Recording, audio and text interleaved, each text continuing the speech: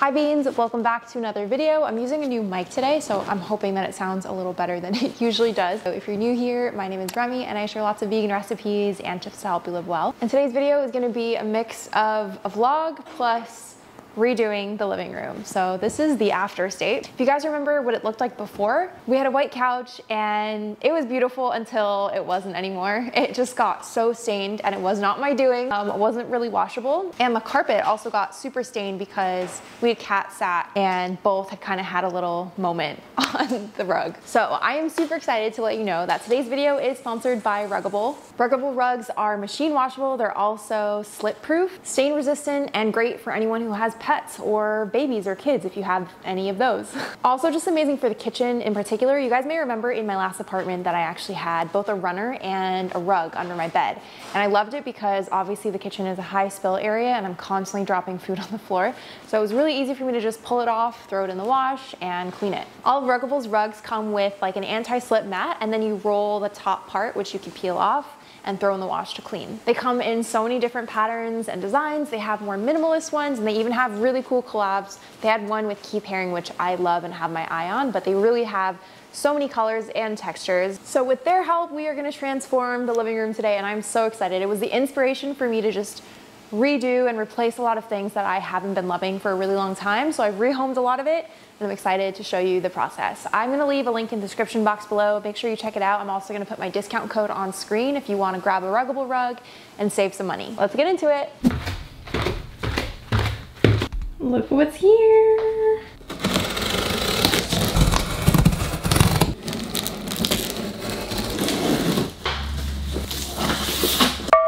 Heavier than I expected. It's like a plant pot almost. Good morning. We are gonna hit a new gym today that I signed up for. It's supposed to be like a mix of Equinox and Soho House. There's a lounge, there's a pool, there's a spa, and apparently the gym is amazing.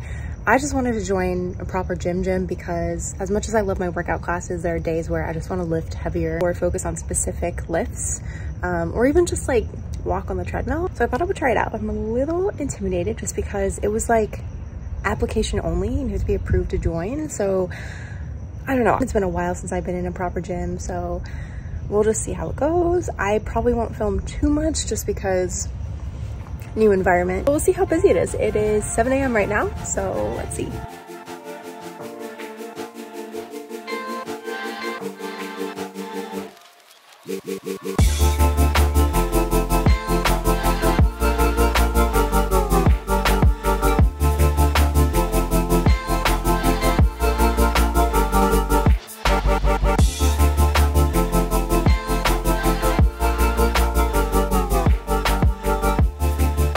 Okay, Beans, I'm back from the gym. I'm just gonna give you my quick, honest review.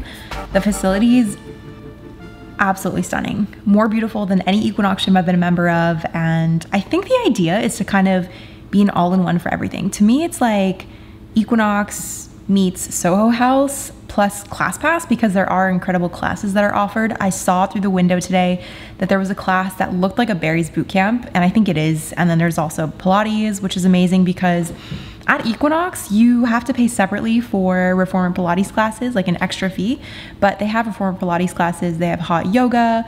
I'm gonna try out one of the classes later this week, or next week actually, but the facilities were absolutely beautiful. Everything was brand new. I love that, like, maybe it was the time of day that I went, but they had all equipment available. I didn't have to wait for anything that I wanted to use, which was amazing. But I will say, when I walked in, the vibe was a little bit just unfriendly. Maybe the person at the desk when I checked in is not a morning person. Didn't even get very much help. Like, I don't know how a lot of things work still. There's not a lot of information about how everything works on their website. So I think next time I go, I'm gonna be a little bit more aggressive and like ask questions because I need to know what time you book classes. Like, everything was booked out.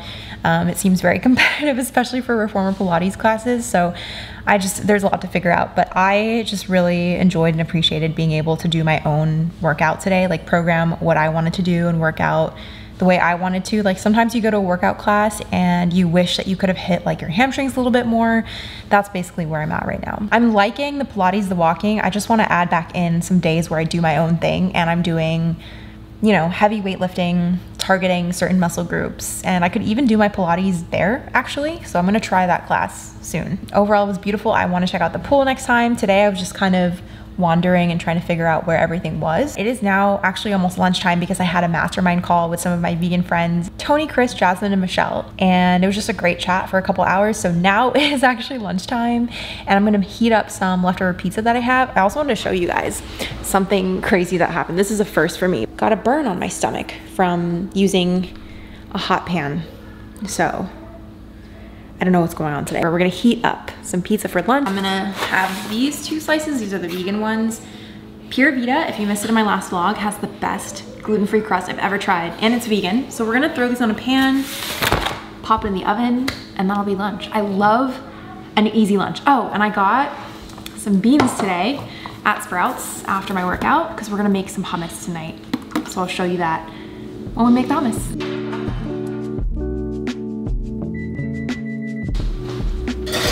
How bad this is though. This is just like so unfortunate. And of course it's like during the summer. So you can probably tell by the title of this video, but I'm gonna be doing over the kitchen living room area. So this is kind of what it looks like right now. Let me flip. This is kind of what it looks like right now. It's just unbalanced, I think. And I'm not loving the way it looks.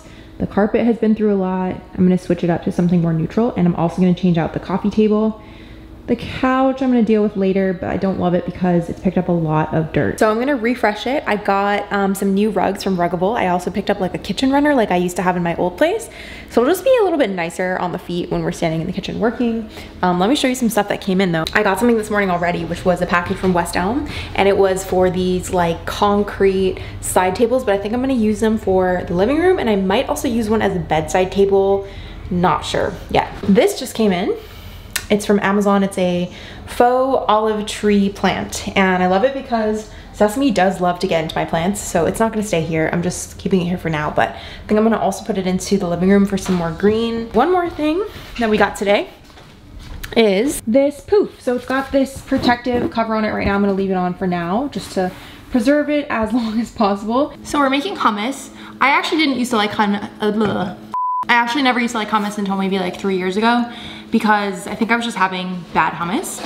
I feel like it always tastes better when you make it at home, or if you go to ABCV and you get the green chickpea hummus. But we're gonna make hummus, and I never thought that hummus could be like a proper meal. I would be like weirded out when I would see people eating just like hummus and crudité or whatever as a meal, but now I fully believe it can be a meal. As long as you have enough of it and you're eating like enough veggies, you could have like bread. But we're gonna have hummus and we're gonna make it from scratch. I'm gonna be on vegetable duty, I think. I have radish, cucumbers, and carrots. And the ice bath will make it like a little bit nicer and crunchier too. Is hummus a meal? Yes or no? Tell me in the comments.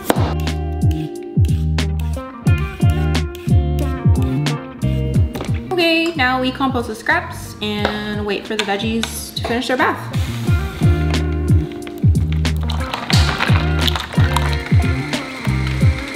Yeah, I could do a little bit better with the plating, but whatever, for now. Yay, vegetables.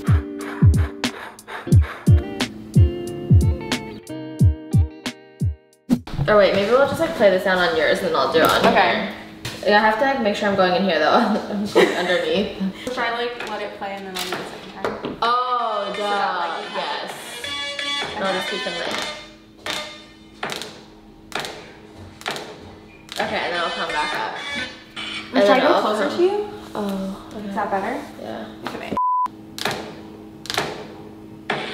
Under the table. Okay. That, I think that's good. Okay, yeah, it'll work. We did it.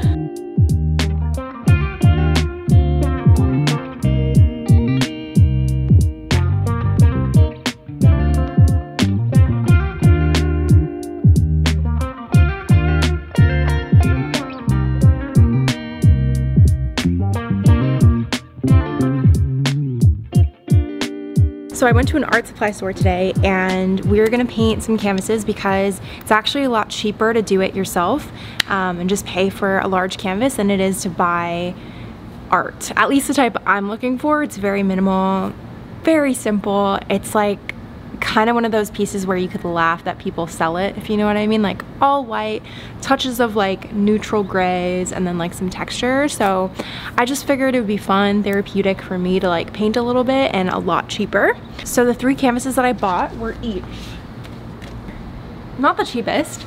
$95 each. I know there's probably places where I could get secondhand canvases or just cheaper canvases, but in comparison, one piece of art that's like done and a little bit smaller than this could sometimes retail for like almost $300. So making it, buying the paint, in all today I spent about $300 on my canvases, my paint, all of my equipment, and I'm gonna make 3 pieces. I also think the size is really good. I just feel like the art that's on the wall right now, a little bit small for like all the wall space. So I just want something that will make it bigger. I am just winging this, so I'm just gonna start with some white, and then I'm going to add like tiny bits of brown.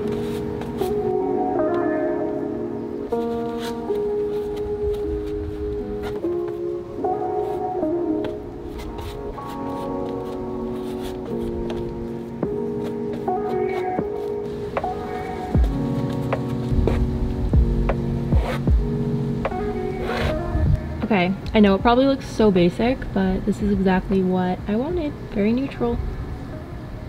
This table also came in, and it's like a temporary one because the one that I really wanted, which I'll put a picture of on the screen, is not going to be here until January.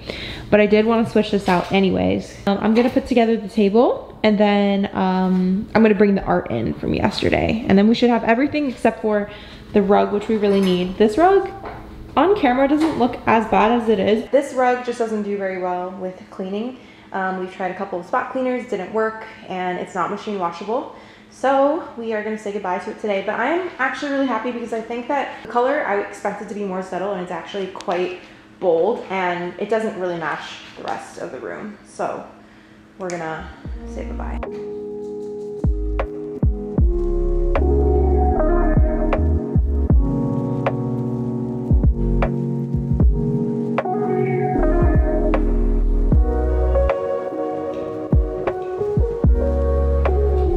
It's a much lower table, which I like, but it's just white. It's simple.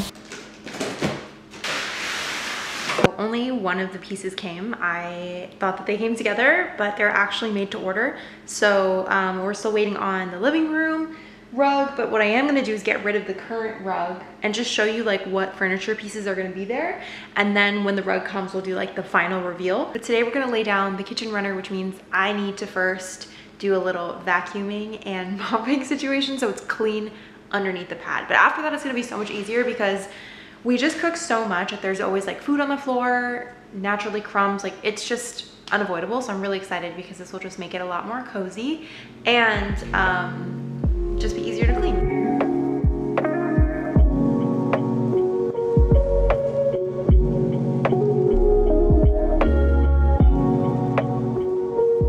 Now laying it down is really easy. It comes with this like Velcro bottom pad, which also has a little bit of cushion to it, which is really nice. So we're gonna lay this out, and then the carpet top Velcros on top of it, and you can also peel it off to wash it. So okay, here is the final result. It actually matches the floorboards and the cabinets, I think, really well. Yeah, it feels great, and it's just gonna be so much easier to clean, so I'm excited.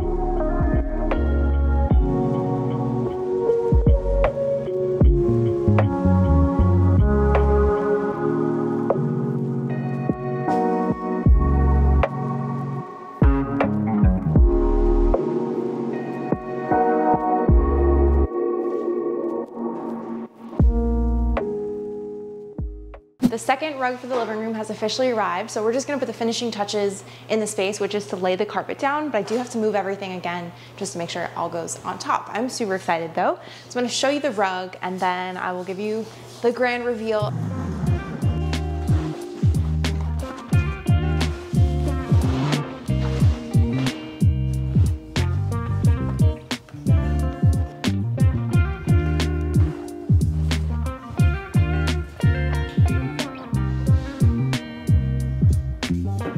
Carpet has been laid down. It's so nice and it feels good on the feet. Then we have the table, couch, the little macaron ottoman, and then we have Sesame's couch.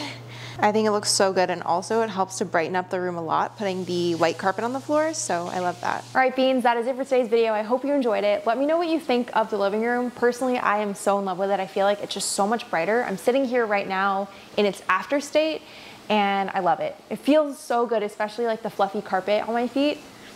So let me know what you guys think in the comments below. And once again, a big thank you to Ruggable for sponsoring today's video. Make sure you check out the link in the description box and use my code to save on Ruggable rugs. I'll see you in another one soon. Bye.